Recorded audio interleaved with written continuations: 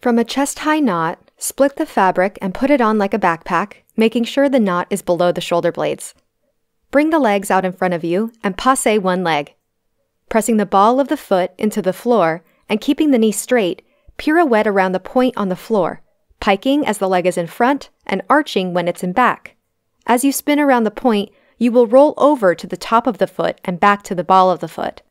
Once you've gathered enough momentum, lift the foot off the floor and press the fabric away from you to invert into a straddle back.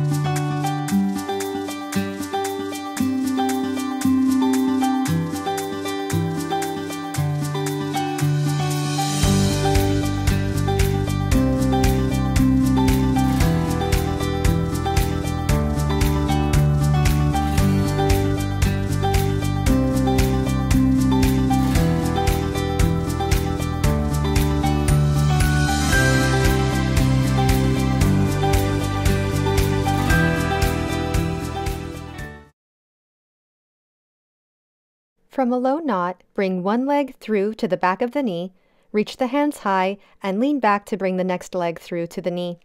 One at a time, place the feet on the knot at the heel and pull in until the hips stack over the ankles, reach high again, and stand up slowly. Reach up high, pike the hips back, and bend one knee to hip height, sliding the outside edge of the foot up the silk and pushing out, then sliding the second foot out.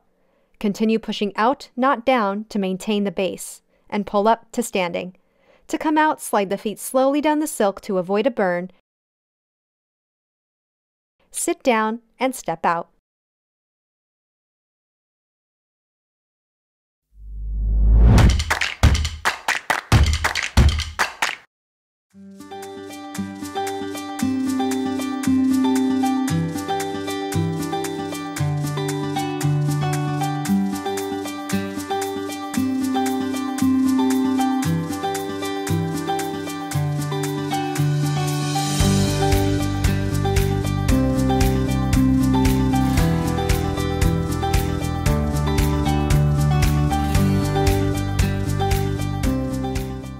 Open the silk and put it on like a backpack with the knot below the shoulder blades. Hold at chest height and pull up as you lean back with legs apart to a straddle.